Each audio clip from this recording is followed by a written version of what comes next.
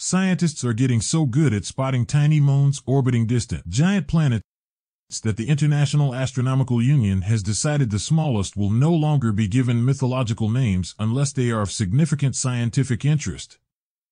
Jupiter's 4 largest moons were the first moons discovered beyond Earth.